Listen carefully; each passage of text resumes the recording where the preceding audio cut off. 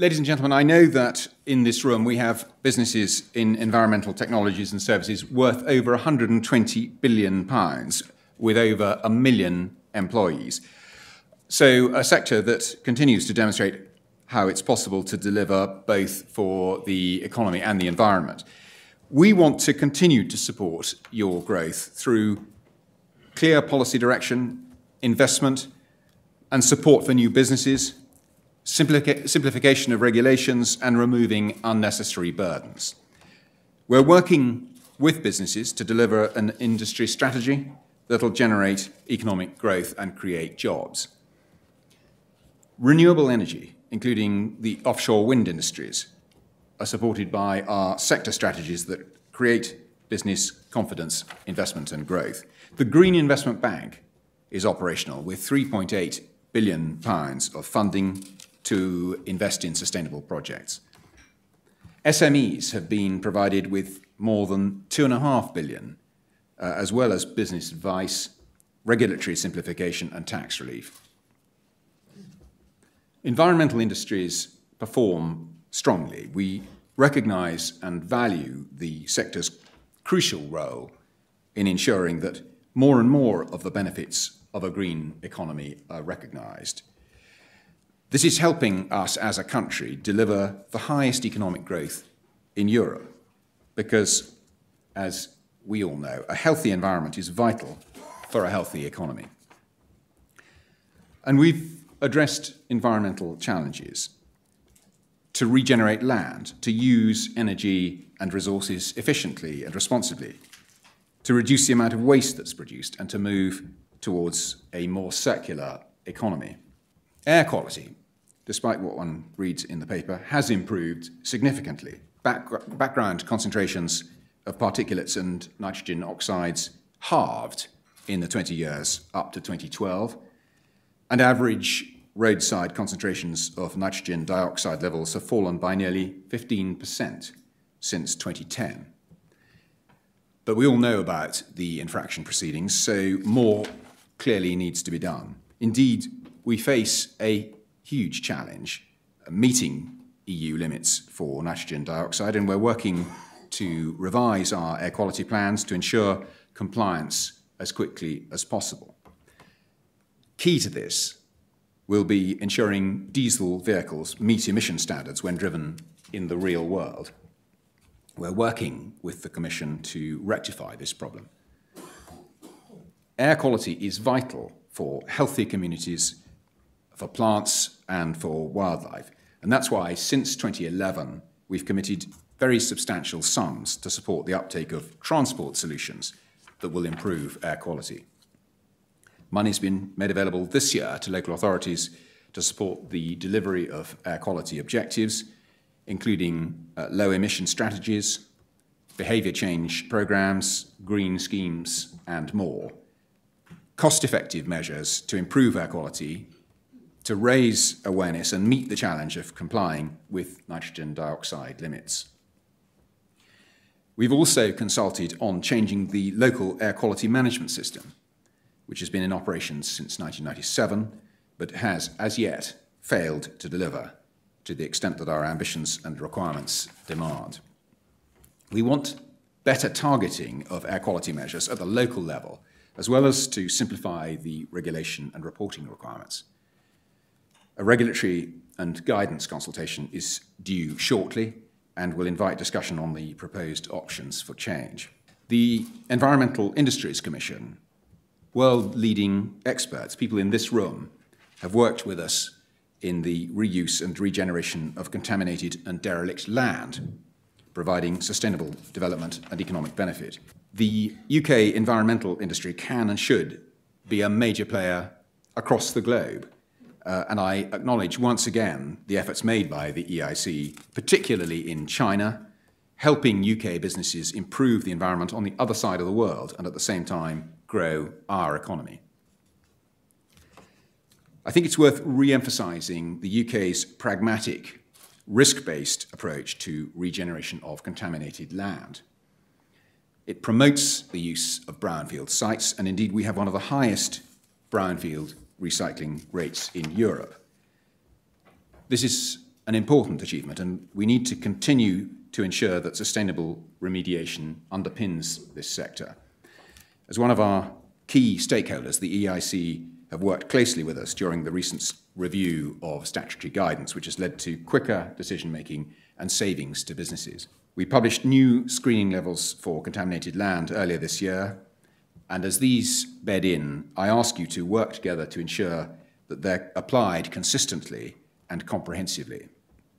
These could provide real benefits to the sector and to those affected by land contamination.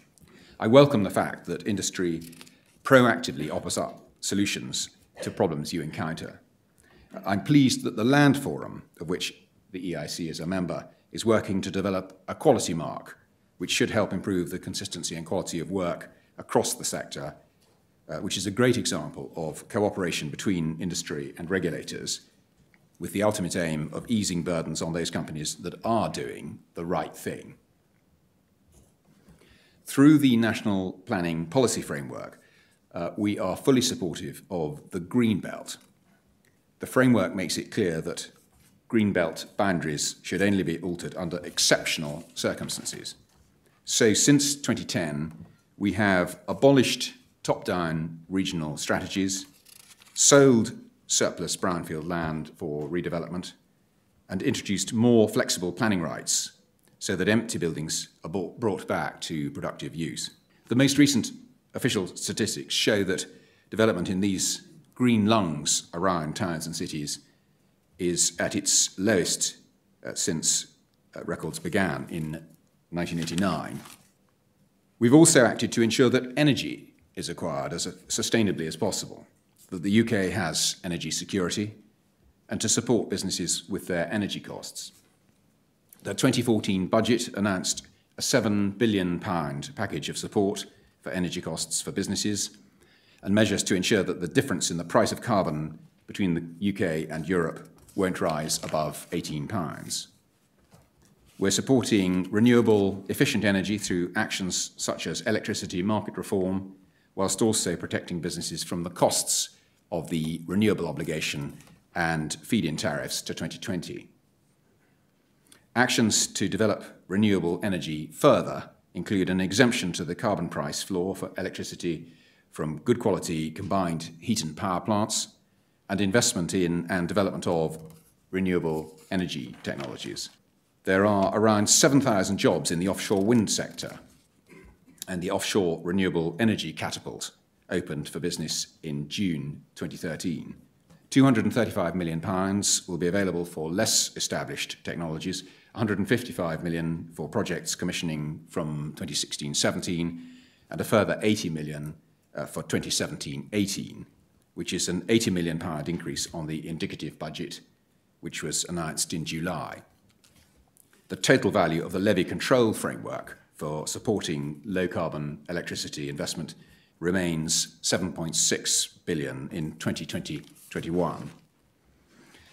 There's a healthy pipeline of offshore wind development, and we've set out a package which can deliver a range of 8 to 15 gigawatts of offshore wind by 2020. In addition to these energy sources, shale gas could be a significant contributor to UK growth and energy security. In utilising our natural resources, we're clear that extraction must be safe, sustainable, and conducted in an environmentally sound way. We will not dilute environmental standards. In June 2012, the Royal Society and Royal Academy of Engineering report on hydraulic fracturing concluded that environmental and health and safety risks can be managed effectively in the UK, provided that operational best practices are implemented and enforced. We have a strong regulatory regime for shale gas exploratory activities, and robust regulations are in place. And we will continually look to improve our regulatory regime as the shale gas industry develops. Much of this underpins our efforts to tackle the challenge of climate change. And it's worth remembering that carbon emissions are 27% less than in 1990 and have seen a 6% improvement since 2010. As I mentioned earlier, a key priority is to boost growth in the economy while continuing to protect and improve the environment. Encouraging a more sustainable approach to resource use and management is a major factor. It's essential that our economy values used products and the materials that they contain. We're serious about making the UK economy sustainable and resource efficient. We want to move away from the model of make, use, dispose. I don't need to tell you that this circular economy is one that keeps resources in circulation and respects the environment, economy, and society. It is essential for our future growth, for increased resilience, and for environmental and human health.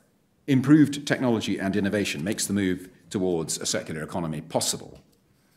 Many UK businesses are leading the way by reducing their environmental impact through greater resource efficiency, productivity, and innovation. Through our action-based research programme, we're funding over £1 million's worth of projects, working with business groups, researchers, and civil society to find new solutions and better understanding of the barriers to improving resource efficiency.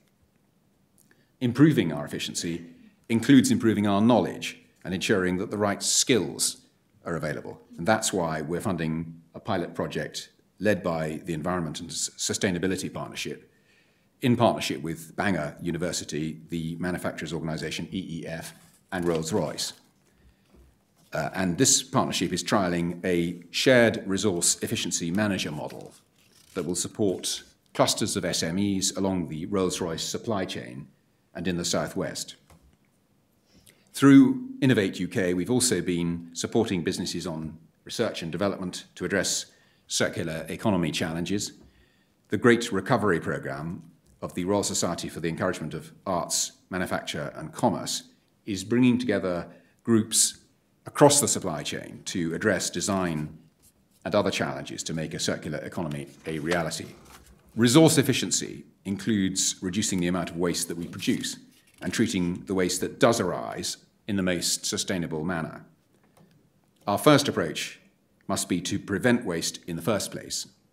The Waste Prevention Programme for England was published in 2013 and has a key role in moving towards a more sustainable economy through prevention of excess waste. Voluntary agreements with the food, retail and manufacturing sectors, hospitality and food services sectors, as well as the Love Food, Hate Waste programme, have been successful in reducing annual household food waste by 1.3 million tonnes since 2007. And we're committed to a further 5% reduction of household food waste and 3% of supply chain food waste by 2015. The amount of household waste recycled, composted or reused is almost 4 times what it was in the year 2000, an achievement that reflects a lot of hard work by waste companies and local authorities and the desire of householders to do the right thing. By working together, local authorities, waste companies, industry and householders, we can promote good practice in recycling and make it more convenient for householders to recycle. I'm aware that separate collection of the 4 different types of recyclate, paper, metal, plastic and glass, will become the default collection system from January 2015. This is to achieve the quality needed for reprocessing, but it doesn't mean we'll need dozens of bins. And where separate collections are not practicable, then commingling and sorting at materials recovery facilities will still be possible, provided quality can be maintained. Where waste cannot be prevented or recycled, then we must ensure that we manage it wisely. And this includes recovering energy in the most efficient and environmentally sustainable way, including recovering both electricity and heat from energy from waste facilities and utilising technologies such as AD. Disposal should be the option of last resort, and setting landfill tax at the appropriate level and ensuring that it'll increase in line with inflation has contributed to greater utilisation of more sustainable waste management options. Unfortunately, not everyone abides by the law, and it's essential that robust action is taken to enforce the rules that are in place to protect our environment. Illegal waste practices have the potential to affect all of us by damaging our environment and undercutting legitimate businesses. We take this very seriously, and that's why in this year's budget, a further £5 million of funding was allocated to actions that will reduce waste crime.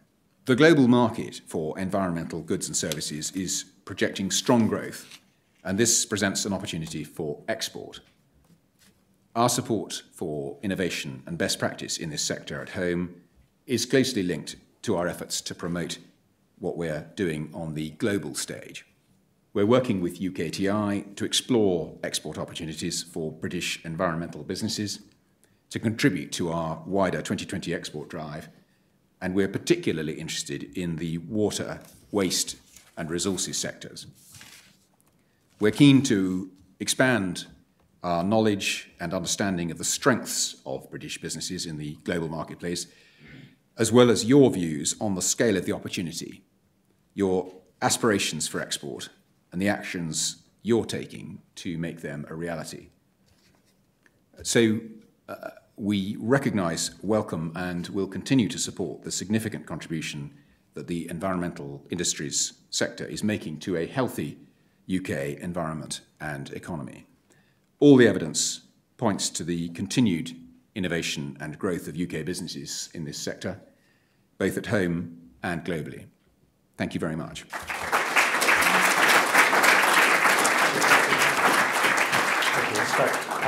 I'm told the Minister needs to leave bang on 20 past for parliamentary duties and the like. So we only have time for 5 minutes of questions, so we're going to take 2 or 3 very, very quick questions, and they must be short and sharp.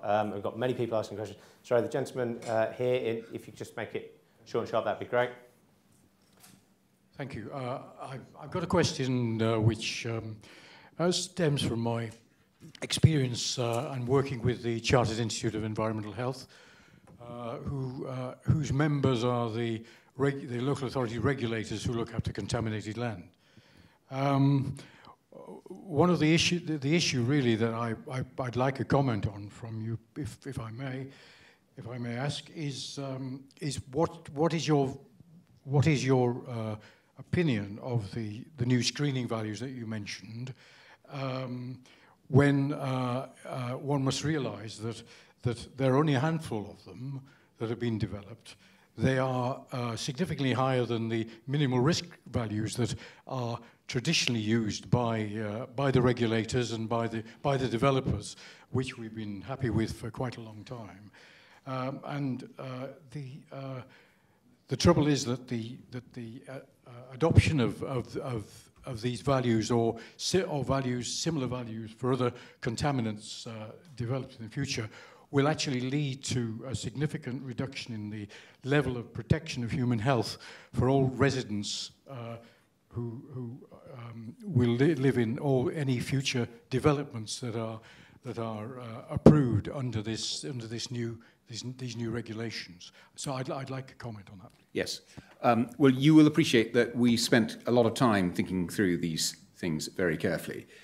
They are still precautionary, but they are pragmatic. They are thoroughly evidence-based, and they were properly peer-reviewed. And I am confident that they will not present a risk to human health. Yes.